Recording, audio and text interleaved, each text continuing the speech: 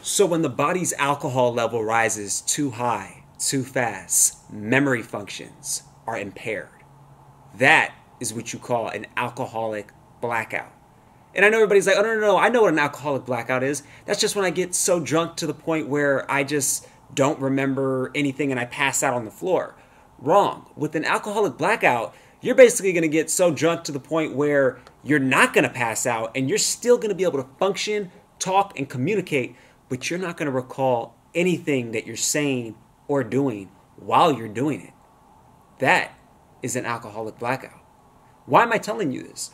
Oh, am I telling you this because, oh, be careful, it's dangerous out there, you don't want to get kidnapped and killed? No, I'm talking about something way more serious than that.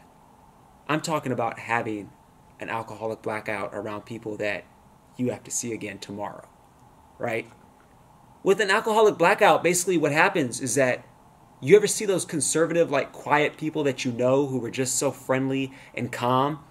And then all of a sudden, once they have like an alcoholic blackout, it's just like, whoa, they're saying all these like crazy things. They're throwing rocks. They're saying F the police. Oh, West Side, you can't get me. And they're like, whoa, this person never had any of those type of affiliations. They never did any of those things. I can't believe they're acting like this. That person is experiencing an alcoholic blackout. Or what about that girl you got the number of? Or even like girls who got the guy's number. And they're like, oh yeah, you're so great. Here, take my number. I can't wait to hang out with you next weekend. We're going to go do this. So then you go call the person and you're like, hey, remember, we got each other's number. We're going to go hang out. And they're like, what? What are you talking about? I don't remember any of that. That person's experiencing an alcoholic blackout. Or, what about sometimes the people that, you start having an alcoholic blackout around, and before you know it, you start all of a sudden showing feelings to this person that you've never even had feelings for, And you're all trying to get with this person that you never, like in, reality, without any alcohol, you would never try to get with that person. But now, since you have an alcoholic blackout currently, you're now showing all of your feelings and expressing your love and romance and fantasy to this person that you never even really wanted to get with ever in the first place. And then you might have to see that person again the next day. Imagine how awkward and terrible that would be. So that's why I'm telling you about an alcoholic blackout.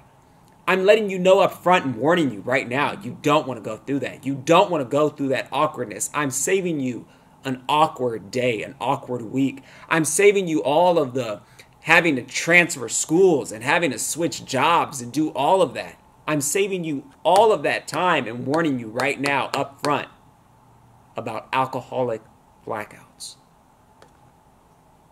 So, honestly, go out, have a good time, get turned, take the shots, but just remember, be careful to where and whom you have alcoholic blackouts around.